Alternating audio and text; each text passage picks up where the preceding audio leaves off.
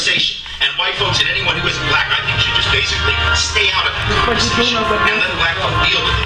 We have to recognize that for us, there's a history, there's a context, and it's not our job to help black people reclaim the word. I've heard white folks say, we're going to help them reclaim the word as a way to fight that. If you want to fight racism, march on the streets.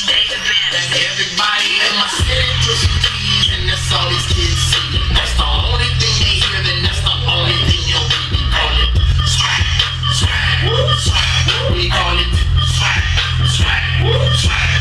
The homies is busting shows, the women is shaking ass. A white girl call us nigga, and we just sit back and laugh and call it swag, swag, swag.